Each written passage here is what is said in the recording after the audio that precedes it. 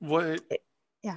Why do you feel that there's always? I feel like every time something like this comes out, like a combat wheelchair, or say the adventure you wrote for Mhm. Mysteries of Candlekeep, there's always this bizarre discourse about this. Why does this keep coming up? Um, and why do you feel it's a vocal minority, or or is it I just think it's a something vocal that's minority. okay? But I also think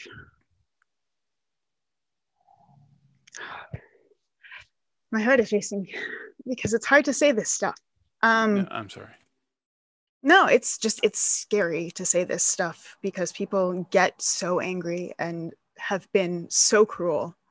People send death threats over this stuff, and it's ridiculous. It's absurd. It is so disproportionate and cruel when 1 in 4 people will be disabled at some point in their life.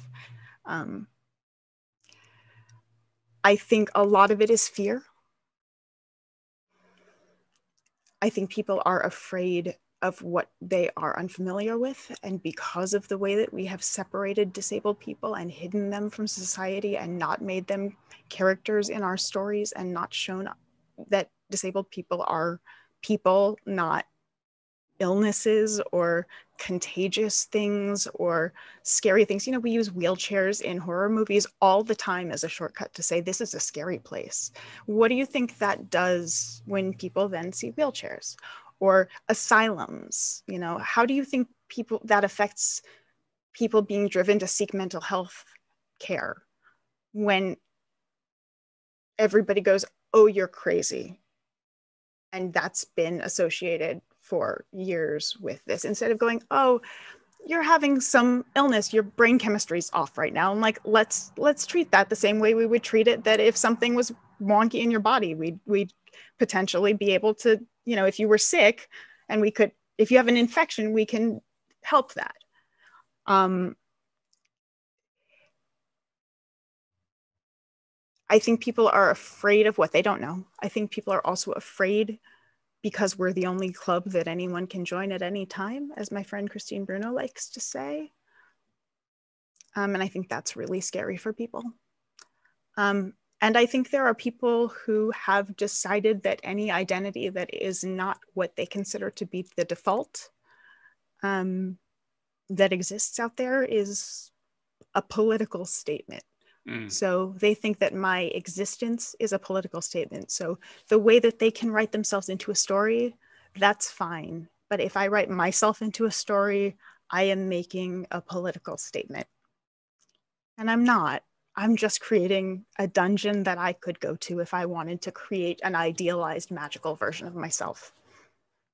Because my body is my body, and if I wanted to create a character who had a body like mine, D&D, you should be able to do that. Why can't I tell that story? So it's tough, like I knew that as soon as we talked about the accessibility, there would be blowback. But also I know that if I didn't talk about the accessibility, we'd be having the conversation about the fact that I got to bring back Tashalar. I got to bring back a location that's off the Sword Coast and that hasn't been seen in a couple of editions. And people would be really excited about that. These same people who are so upset about this are the people that have been like begging for something that's off the Sword Coast and that's pulling back on lore from a different time. And that's what I did. But instead, we're talking about the fact that I have, a way to get from a lower floor to an upper floor that isn't a step. That's not a step sized for one particular type of humanoid. It kind of Nobody puts it even in knows sharp what's in the relief. dungeon yet. Yeah, Right. like if you have gelatinous cubes in your dungeon, how do you think they get around? Yeah. It's the amount of extra work that marginalized people have to do just to be able to tell a story. The amount of time I lost, 3 days of work because I was dealing with this stuff, like 3 days that I could be working on other cool stuff because I had to deal with this. And I know that there are, I know Sarah was dealing this because her character went into Idle Champions this week. or last week. So she was dealing with it too. Like, this is not what we should be having to talk about with these things, you know? These are important conversations and I want to be having them.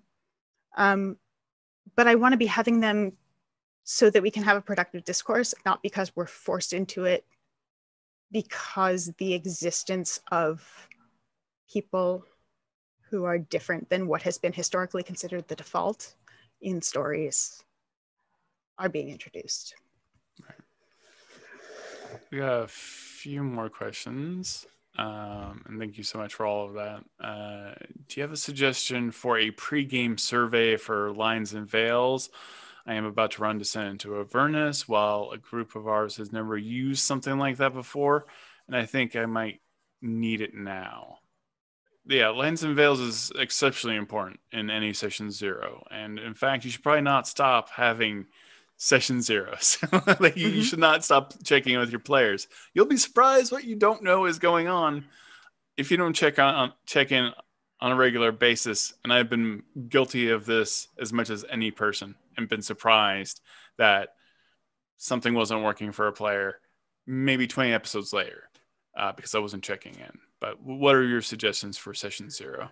I mean, I think that one solution that's really good is to have a player survey, especially if you set up something like a Google Doc or a Google survey where you can set it to be anonymous, because that will allow people to talk about things they might not otherwise disclose, because disclosure is a very personal thing.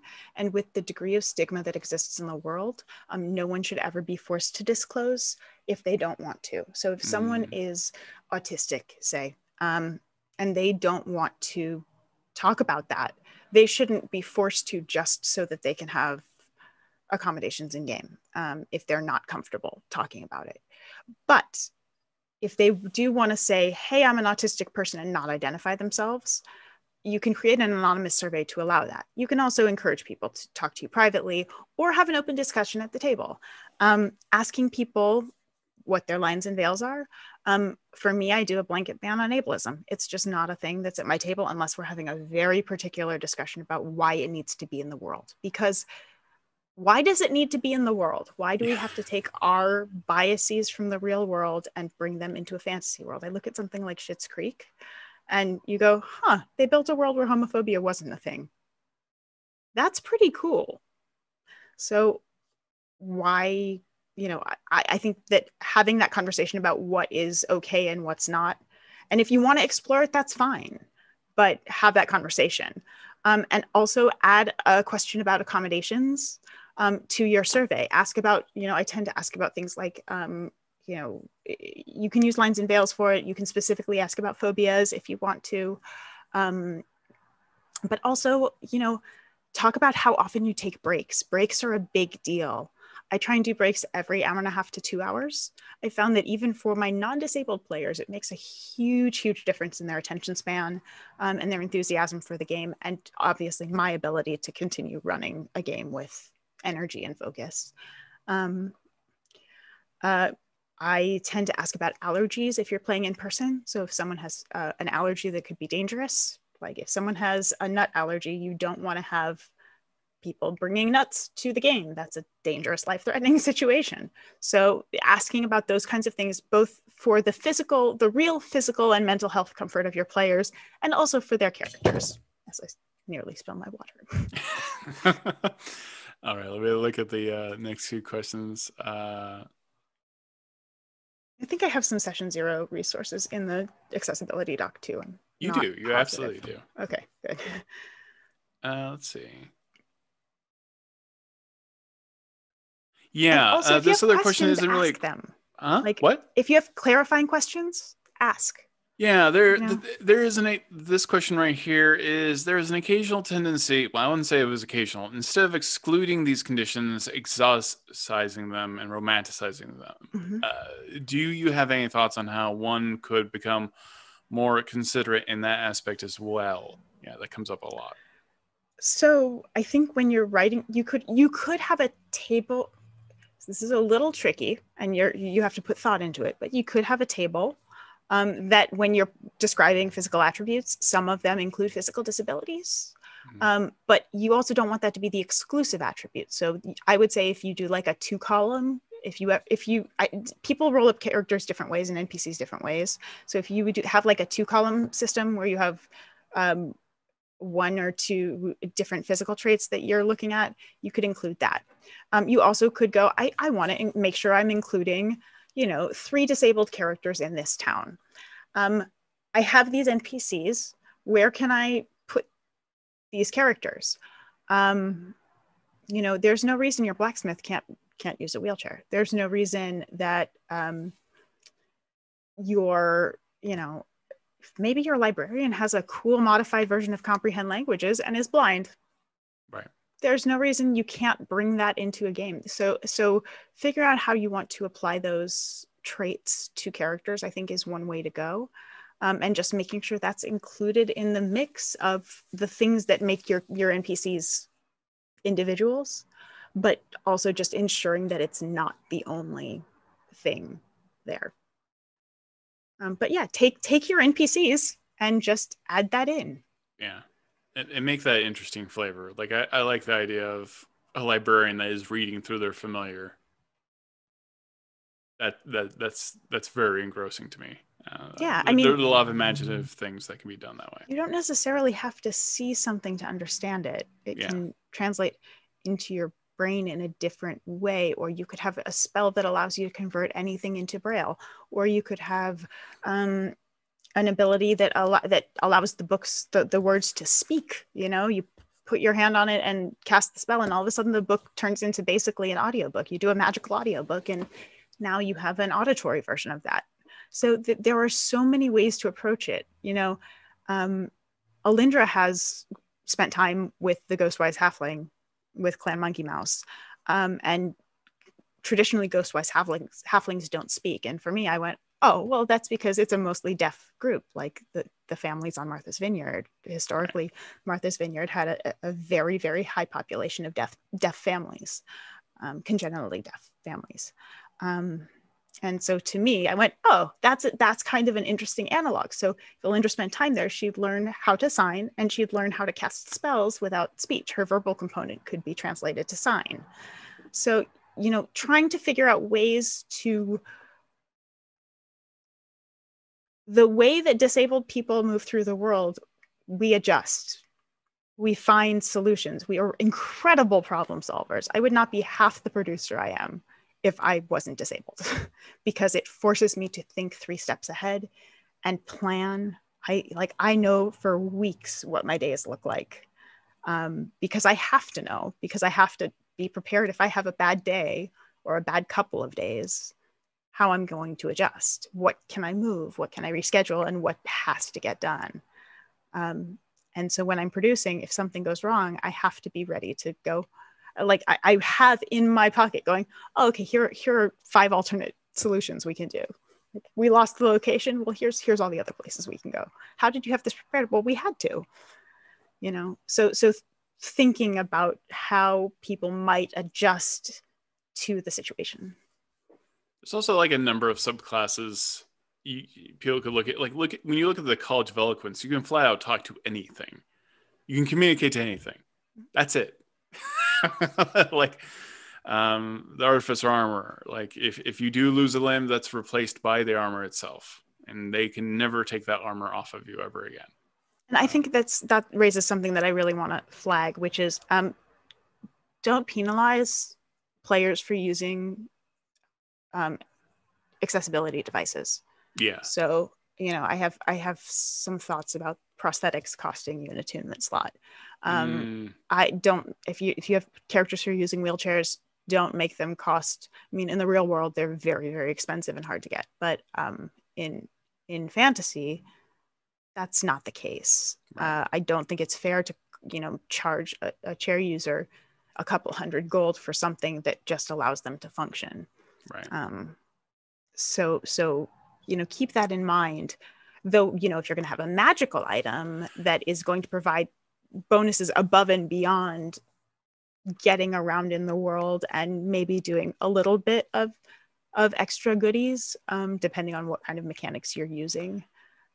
Yeah, then, if it's like an arm that shoots fireballs, if you have an arm that shoots fireballs, that might be a conversation to have about like how that happened and how you get some adjustment. But just to get by, that should I'm not saying give people free superpowers, but like, you know, when somebody needs a cane, don't make it impossible to do. Don't disincentivize players from playing these characters because you're making the penalties so steep that there's no feasible way to. There would be no reason to play it because the penalties would be crushing. Well, it's to your point. Like, why would like give the players an option where this discrimination does not exist, where this is and is normal, and that's the point. And like this again, this is a game you're playing with your friends. Like, this should be an easy conversation to have at the very least. And also, we make our accessibility gear cool. Like, we do cool stuff with it. You know, people think of wheelchairs as the push chairs that you see in the hospital. That's not what most of us use. What most of us use are designed by, you know, people who are working in, you know, BMX, and we're using ultralight materials and titanium. Our chairs are self-propelled. Some people have spikes on it because, fun fact, never ever touch a wheelchair's use. Never ever touch a disabled person's devices without permission ever, but never touch a person's chair without permission, whether they're in it or not. That is an extension of that person's body, and that is not yours for the touching. And I have a permanent injury because people have pushed my chair when I'm in it without my permission. Just trying to help, but good intentions. Ask, always ask, and people will ask for help when they need it. We live in these bodies. We know how they work and what we need, and we've lived in them a lot longer usually than you've known us. So we'll ask when we need help. Maybe misplaced gallantry. But our gear is cool. Like, they do cool stuff. We get spinners on wheels, like, and so when you add magic and like expert blacksmithing in, oh my gosh, you could do so much neat stuff. Sword canes, yeah. I just played a grandma, a punk rock grandma who had a cane and would use that to propel herself around as she would fight. Like, there's so much possibility here. So play that up. Give your players ways to kit out their gear. Let's see, we got a couple of other how would you do? Well, yeah, there's lots of ways you can do echolocation. Are differently abled villains looked upon badly? I'm just going to pause quickly, go ahead. Before we go there. The term differently abled is not a term that is euphemistic terms like differently abled or special needs. Those are terms we don't use. Disabled is not a bad word. Disabled is just like saying tall, short. You know, it's a descriptor. But differently abled was a term that non-disabled people tried to use to euphemize our existence, and also to minimize the experience of ableism that we encounter and systemic discrimination that we come up against. So please use terms like disabled and special needs. Nothing about our needs is special. Like, we're asking for equal access, and it's a civil rights thing. So yeah, just sorry. No, absolutely. I mean, like, call it out. and that is not in any way. We're all here to have a conversation about this and learn. That's not trying to in any way be throw down on anybody. This is a learning process. But yeah, that's a term that. Well, we've got 4 minutes left. I'd like you to at least have time to plug stuff, because I know you, and you are always up to stuff constantly, never endingly. So I don't actually know if I can. I don't know what I can plug now. Well, watch out for the NDAs. I mean, yeah. So what I can plug is Candlekeep Mysteries is available for pre-order and comes out on March 16th. We have Adventures from Level 1 to 16. It's the newest D&D hardcover. We have a bunch of amazing authors, 17 incredible authors who worked on it. Stories that take you to all sorts of spectacular places, doing tons and tons of really neat things. And we all got to work with Chris Perkins and Bill Benham, which was just, you know, there's not, this whole thing has been very surreal. It's really weird and amazing to see your name in a book. It just, I that will never get normal for me. Yeah, they showed me art from my piece and I cried because I'm looking at the art style that I've loved for so long. And then there's these things that came out of my imagination and they're in that style. So yeah, Candlekeep Mysteries is March 16th. The alt cover's in your local bookstore. And a bunch of really amazing people worked on it and worked really hard to tell cool new stories. They're all drop-in adventures, one-shots. I am the creator of the Accessibility in Tabletop, or the Accessibility in Gaming resource guide, which is linked in the chat. That has links to tons and tons of different places you can learn about disability, educate yourself on the best ways to make everything from conventions accessible, streaming accessible, you know, tools for captioning, resources for getting transcripts made, different mechanics that people have created, links to Sarah's combat wheelchair, links to Sleepy Spoony's stuff, articles about writing and writing disabled characters. It's all in there.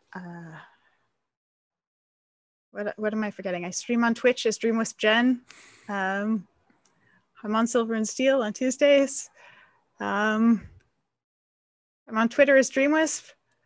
The pressure is on. I know. I'm like, ah. Well, what's funny with you is like it's always stuff that you can't talk about. Yeah, there's some stuff coming up soon.